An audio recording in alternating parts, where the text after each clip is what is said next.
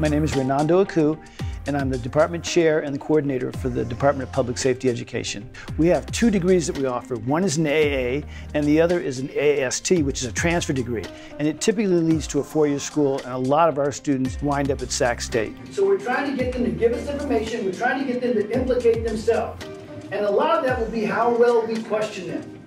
This is the investigations class, and primarily what we deal with is how we go about investigating crimes and do it in such a way that we don't violate the rights of individuals. The Bill of Rights gives people a great deal of protections, and as investigators for law enforcement, we have to realize what those rights are so that we don't do anything that causes the information or the evidence to get tossed. It's a really interesting dynamic class. Today we were running a simulation on what an interrogation is versus what an interview is, and we started with an interview with a witness and we ended up concluding with interrogation of a suspect. So an interview being how you get information out of witnesses and victims, and then interrogation where you get information out of suspects. He'll bring us back here and he'll tell a person like, you're gonna be the suspect, so he can't give himself up. He has to make the detectives work for it. It takes a little while for them to warm up to it, but once they get exposed, then they're a little more comfortable, and then they start to try to put it together.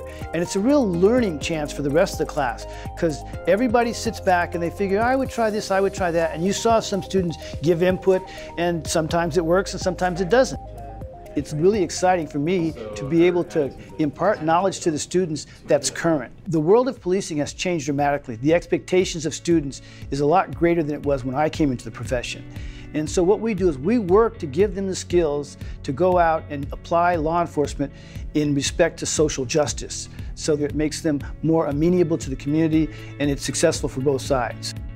It's been a really interesting program, and the people you meet and like the stories you hear, and that's like a big thing, at least for me, like why I want to come back and like hear the classes. And because people who are passionate about the subject make you passionate. I was here for such a long time, I finally found like a major I liked because I finally took the classes and it just kind of clicked. You don't have to know anything about law enforcement. You can start off in our introductory class and we'll build on that. At the end of the day, you can make a difference in people's lives. So if you have a desire, we're going to make sure that you get through it.